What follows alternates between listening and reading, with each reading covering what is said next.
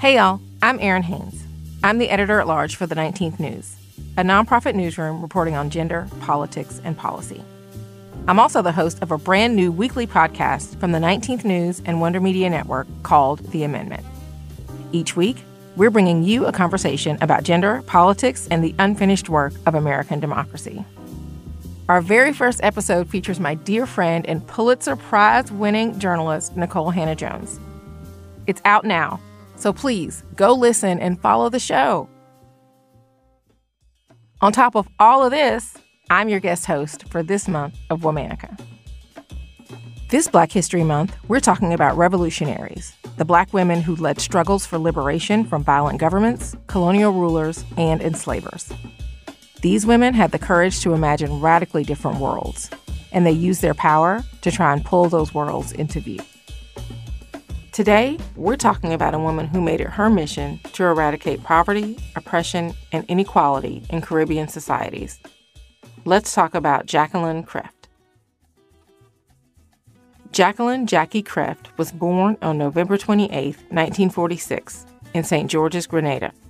She was raised in Tivoli, a poor but radical and culturally rich community. As part of the middle class, the Creft family was part of the elite minority. Political and social movements defined Jackie's early life. Grenada had begun pushing back against British colonialism. In 1949, a populist named Eric Gary started organizing. Over the course of a few years, he turned his labor union into a political party. He mobilized masses of ordinary citizens and challenged the social order. Gary turned his supporters against those in the upper class by convincing them that the elites were the main oppressors. Although Jackie was in the upper echelon of society, she could see the injustice and inequality of poverty, and it infuriated her. As a little girl, she tried to fix this by taking things from her house and bringing them to the poor people in her community. She couldn't stand to see them suffer, especially as she flourished. Jackie excelled academically, which led to a scholarship to attend St. Joseph's Convent in Grenada's capital. She was grateful, but she was also outraged. There weren't enough secondary school scholarships for everyone who wanted to go but couldn't afford to. This experience ignited her passion for mass education and free secondary school education in Grenada. Jackie worked as a secondary school teacher before continuing her studies in Canada, where she received a bachelor's degree in sociology and political science. While she was in North America, Jackie was inspired by the Black Power movement and civil rights movement. That time strengthened her belief in social equity and radicalism. It also encouraged her to embrace her Blackness by wearing her hair in a natural afro and dressing in African print. When Jackie returned to Grenada in 1969, she taught English language and literature at the Grenada Boys Secondary School, which became a political hotbed.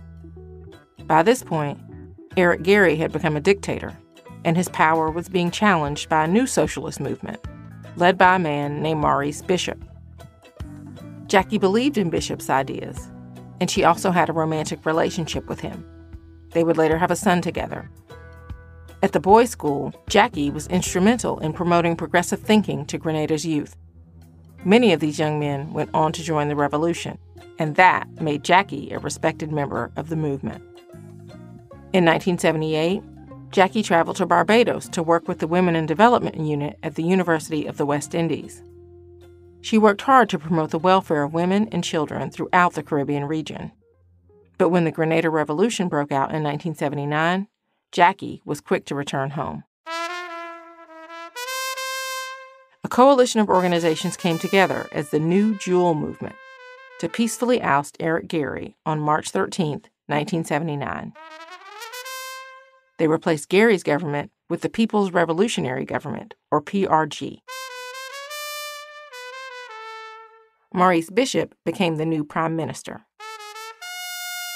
In 1981, Jackie became the Minister of Education, one of the first female ministers in the PRG.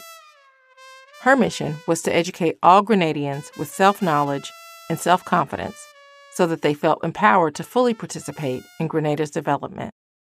To do this, Jackie had 4 action items: eliminate illiteracy, develop an education system designed for the people, build physical and institutional school infrastructure, and make education free at all levels.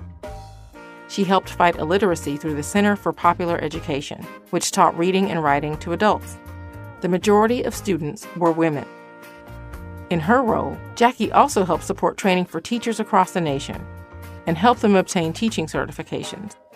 Jackie's most significant accomplishment was creating a free secondary education system. As the revolution became more Marxist and Leninist, Jackie took a step back. Her priority was how the revolution affected women, children, and workers.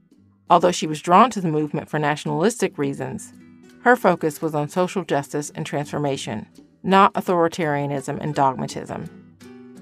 The revolutionary government began falling apart as it was spread thin among too many projects and programs. It also suffered from an internal power struggle, pitting Maurice Bishop against his deputy prime minister, Bernard Coard. Maurice was placed under house arrest, and Jackie, a loyal partner, went in with him. On October 19, 1983, a large group of followers marched to Maurice and Jackie's home to break them out. They chanted, "No Bishop, no Revo," and they marched on to a military headquarters called Fort Rupert. When Coard's soldiers were instructed to recapture the fort, gunfire ensued. Shortly after, Jackie, Maurice, and 5 others were taken to the parade square and executed. Jackie was 37 years old. After that day, which became known as Bloody Wednesday, a military council took power. A few days later, U.S. forces invaded Grenada. Jackie Creft's work with the revolutionary government left a legacy of social justice, youth empowerment, and education in Grenada. All month, we're talking about Revolutionaries. For more information, you can find us on Facebook and Instagram at Womanica Podcast. Special thanks to co-creators Jenny and Liz Kaplan for having me as a guest host. As always, we're taking a break for the weekend, so talk to you on Monday.